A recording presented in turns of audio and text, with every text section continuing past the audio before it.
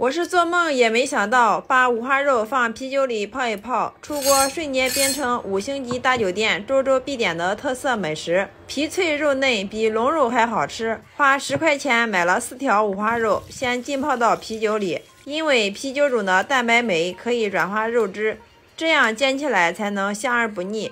碗中打入1个生产的公鸡蛋，搅拌均匀，放一旁备用。泡好后放葱姜蒜蚝油，好吃的关键就是放入一袋调好味道的蒜香椒盐粉，很多饭店大厨都在用，试过4、5家，还是觉得他家的味道更好。